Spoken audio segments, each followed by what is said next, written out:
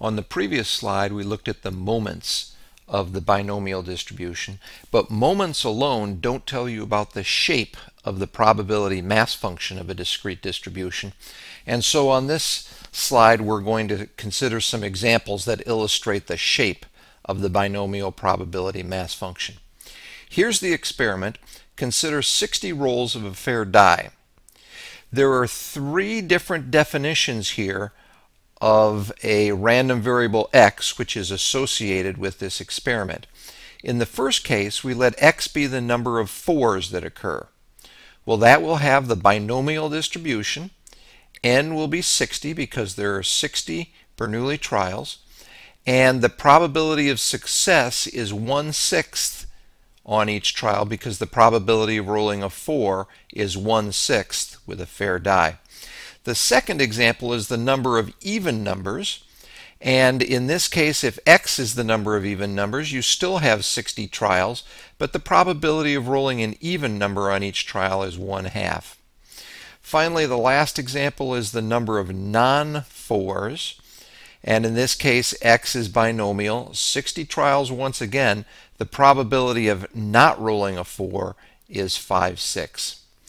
Now, from the previous slide, you know that, gotta get my pen working here. You know that mu is equal to n times p.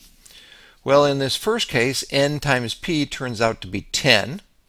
In the second case, n times p is 30. And in the third example, n times p is 50. So here are the three plots of those three distributions, and here is the R code which achieves that.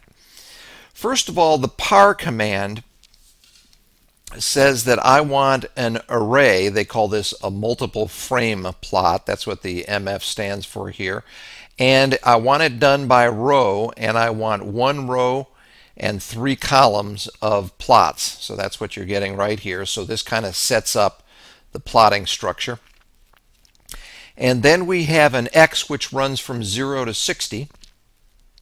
And what that represents is the support of all of these binomial random variables.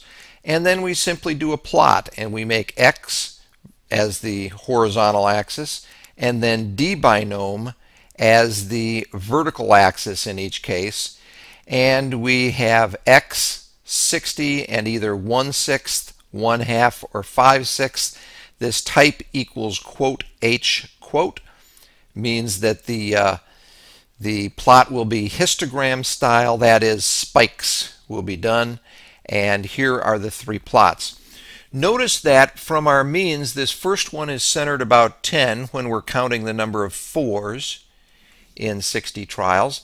This one in the middle here is centered around 30 when we're counting the number of even numbers in 60 trials. And this one right here is centered around 50 when you have you're counting the number of non-4s.